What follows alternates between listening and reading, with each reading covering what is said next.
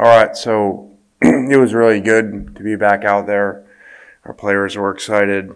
I think kind of like we've said a lot throughout the year, we have a really special team, cool players, that love practicing, love being around each other. So it was pretty good after recruiting, after this break, all the stuff going on.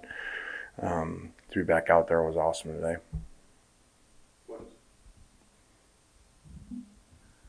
Lane, just kind of following this recruiting season, and it really seems like the transfer portal has obviously become a major part of this.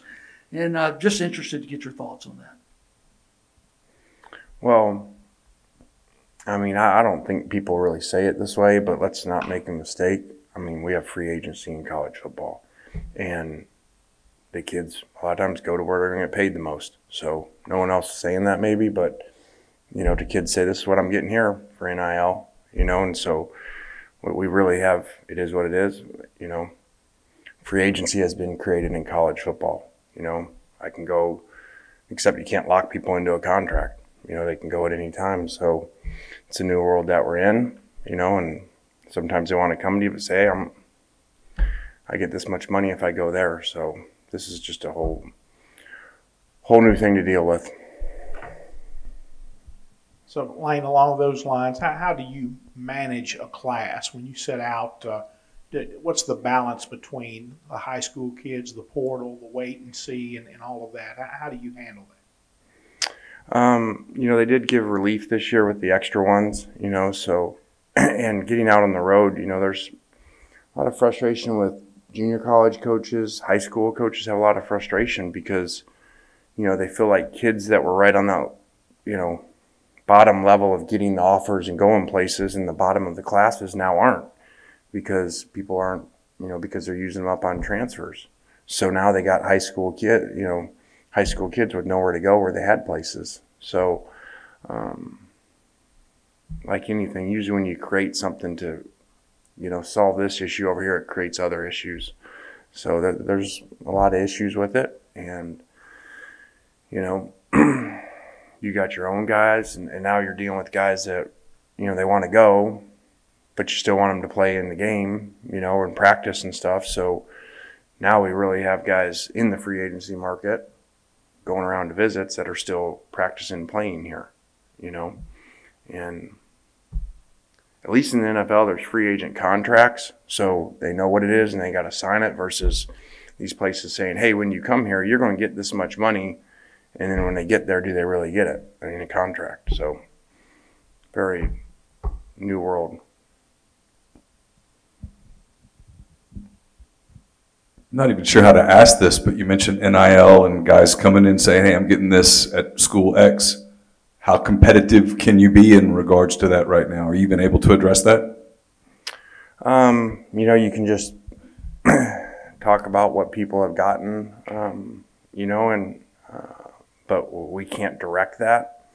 And, we're not going to sit here and make promises that you're going to come here and get this much money, because once they're signed, then they're locked in to go there, but they're not getting the money. So we're kind of staying out of that world that other people are going into. Lane, what can you tell us about Jeff Levy's involvement with bowl preparation moving forward? Yeah, he'll coach the game. We're happy for him.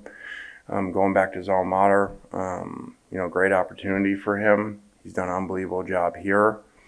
And so he's going to finish this thing off, which is awesome, which is kind of basically this team, like we've talked about, just no matter what it takes. You're not seeing players opt out. It's a special team, and he's a huge part of that. So he's doing work there.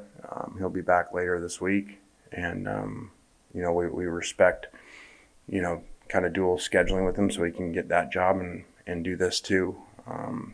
Similar to what has happened. Usually it's a head coach, like being in Alabama when you get a head job or something, but we're doing it with a coordinator.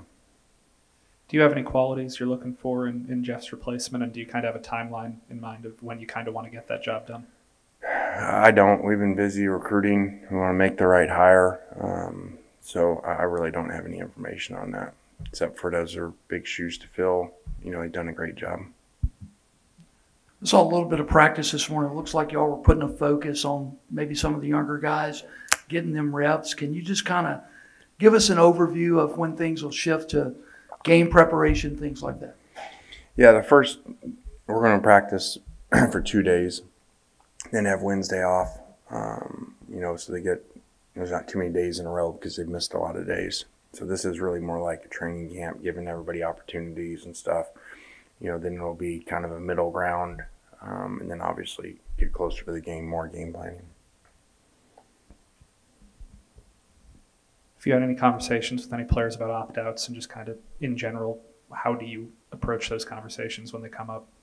Yeah, we've had 0, so and I would assume we won't have any based off of people practicing today. So I think that says a lot about this team, and these guys, how serious this is, how important it is, and you get to go play in the Sugar Bowl with a chance to win the Sugar Bowl and win more games than's ever been done in the history of the school. That's a pretty cool thing to be a part of. I just wanted to ask one more thing about the portal.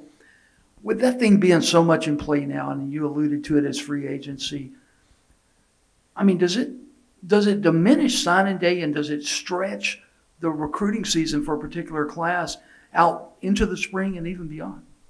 I think it totally does, because there's no transfer signing date. They don't sign an NIL again because they've already signed one. So there's not really a system in place there to say, okay, hey, here they're going to all sign Wednesday. So they're still going in. They're going to keep going in. I'm sure they're going to go in after their bowl games. I mean, every day someone new goes in. So I don't think signing day will be as big as it used to be, because you're going to, that's basically your draft class, but then you're going to have your free agent class. So, it's just going to be really different. And there's not going to be a date to know your free agent. Free agency doesn't end. So, like our starting center showed up in August, whatever it was. New deal. Are you in favor of a transfer window, meaning where whatever date is arbitrarily assigned, that's the last day that someone could come in and be eligible to play that season? Yeah, there's got to be something. I'm sure there will be. I mean, just like right now, you're practicing for bowl games. We have a player not here today because he's still on his official visit to another place. Just really think about that, and so very, very strange, or I leave a recruiting weekend this weekend to fly really quick to go see someone that's at another school. So, but it's in the portal. So it's very, just a lot of things happening from what initially, was a good idea to help the kids. And I've said this before, it's happened. It's going to happen more than ever. This sounds great for the kids. There's going to be thousands of kids in the portal with no scholarships and nowhere to go. So they basically gave up their scholarship and they're going to have nothing because they're advised that they're going to have all these things and they're really not.